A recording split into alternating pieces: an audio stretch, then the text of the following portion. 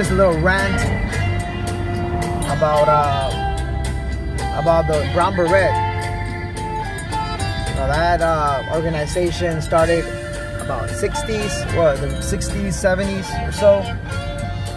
Now, in that time, they were making actual moves. You know what I mean? They were actually making things happen. You know what I mean? Of course, they were still marching like they do nowadays. You know what I mean? But they had more power. They had more. Even though there were restrictions like there are now, they were actually making changes, like real changes in schools, real changes in shit in cities and communities. They were making moves. You feel me? They were making things happen. Now you still see them. You know what I mean? But it ain't like it used to be. I'll tell you that much. It ain't like it used to be. They can do way more, but I know what it is.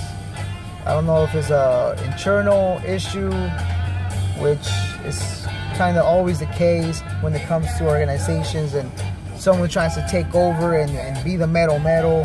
Someone tries to, you know what I mean? I don't know. It has conflicting views, or, you know, I don't know. I don't know what it might be. But that's for sure. It's obvious that, you know, Brown Berets are not like it used to be. They're not as, you know, as much of the leaders of the raza like it used to be in the barrios, no? Now, as for the Black Panthers, they are, you know, behind the scenes. Like, you don't really hear what they're really doing and stuff, but they're there. You know what I mean? They're more reserved. They don't really like, you know, talking about what they got going on, you know, only within the members, as I've heard. Yeah, so they're more hush-hush about what they got going on, which is, I can see, you know, it's a good and a bad thing. It's a good thing because, you know, the news ain't like, you know, talking about them and you know what I mean, getting them on the news and all that, like, you know, because they're not really out there, but they're there, you know what I mean? Now, the bad thing about the fact that they're so, you know, so like not in the public's eye is that,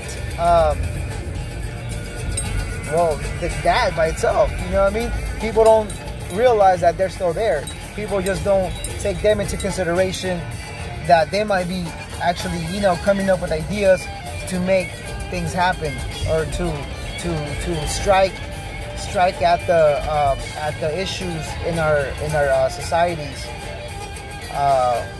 Yeah, so that's the pros and cons. But yeah, man, the Brown Berets, they tripped me out because, man, they were so powerful, you know, so much of a backbone to the communities back in the 60s, 70s, even in the 80s.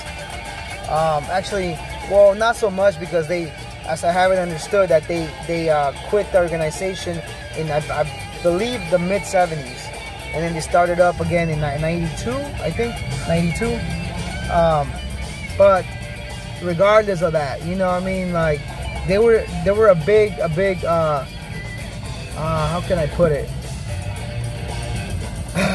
Well, yeah, simply as that, they were the backbone of our communities, you know, that were really making things happen and helping people to overcome their issues of what they had going on, you know, with being put down as a Chicano, Mexicano.